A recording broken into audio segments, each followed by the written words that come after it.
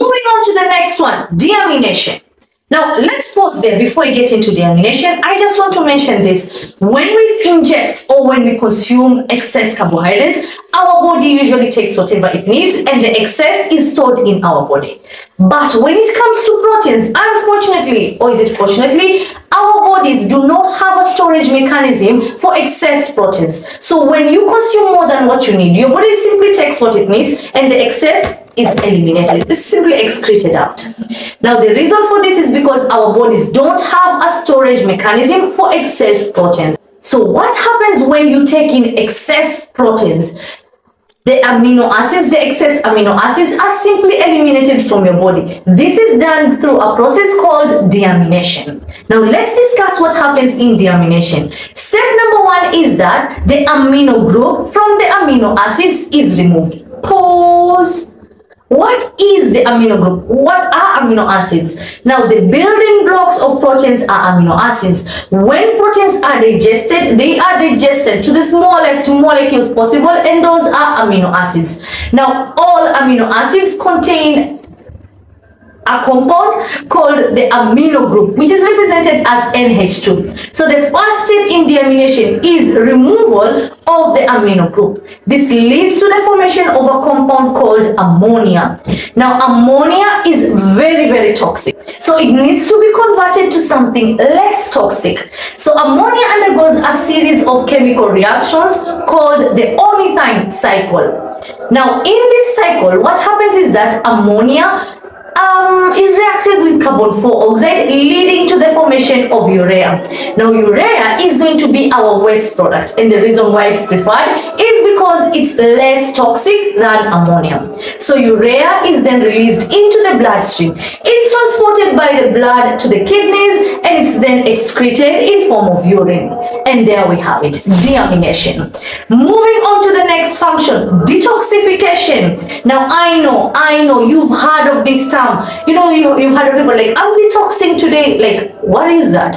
So detoxification refers to a process whereby the liver converts harmful substances into substances that are less harmful for elimination.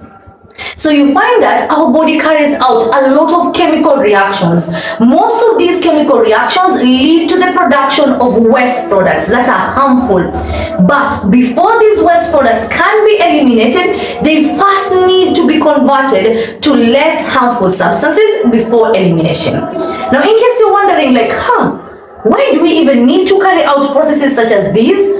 The reason is because these processes are very important to our function.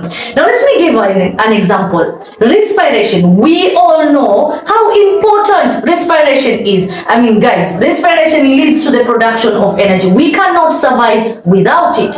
But did you know that respiration produces a waste product called hydrogen peroxide, which is very toxic? So what the liver does is that it breaks down hydrogen peroxide into two harmless substances, and those are water and oxygen gas. So detoxification. So hydrogen peroxide is broken down into water and oxygen. This reaction is catalyzed by an enzyme known as catalase. So essentially what I'm saying is that different chemical reactions in our body lead to the production of wastes, and these wastes are harmful. Most of them are actually harmful. So they are converted to less harmful forms before elimination. And this is done by yours truly, the liver. Next step, thermoregulation. Now, the liver is also responsible, it plays a role in controlling the temperature of our body. Now, it does so through two types of reactions, exothermic reactions and endothermic reactions. Now, exothermic reactions are reactions that lead to the production of heat energy. Endothermic reactions, on the other hand, are reactions that absorb heat energy from the surrounding. Let me give you an example. You've gone to the lab and you are maybe mixing something, and suddenly when touching the test tube, you find that it's become warm to the touch. Now, that is an example of an exothermic reaction. It's a reaction that is releasing heat energy to the surrounding. Now, you've done certain chemical reactions again, and on touching the test tube, you feel that it's cold to the touch. You know, it's cool. Now that is an endothermic reaction. It has absorbed heat energy from the surrounding, and that is the reason why it has become cooler.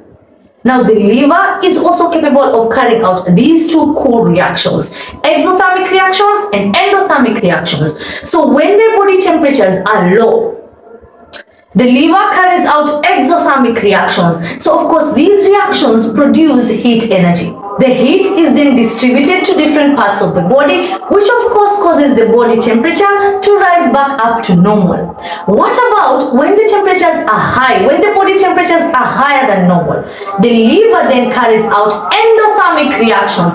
So endothermic reactions absorb any extra energy within our body, causing the body temperature to go back down to normal. And that is thermoregulation by the liver. Now on to our last function, regulation of hemoglobin. So hemoglobin is a pigment that is present within red blood cells. So red blood cells, an interesting thing about them is that they have a lifespan of around 120 days, roughly 4 months. So once they reach this lifespan or close to it, they are then transported to the liver to be broken down. Now, within the red blood cells, you have hemoglobin. Hemoglobin is a conjugated protein. That means it contains a protein with something else. So the protein part of hemoglobin is globin, and then you have heme, which contains iron. So on breaking down, hemoglobin forms globin and heme. Now globin is broken down further to form amino acids, which are then just reused by the body or excreted. Now in the case of heme, what happens to the heme is that it's further broken down to form two components, biliverdin and bilirubin. These are then transported to the gallbladder, where they are stored as bile juice, in bile juice. Now when digestion takes place, bile juice is released into the small intestine. Biliverdin and bilirubin are going to be present within the bile juice. So of course bile juice is going to be used in the digestion of fats and so on, until finally it's released in the feces. One fascinating fact is that the brown color of feces is actually as a result of these two substances.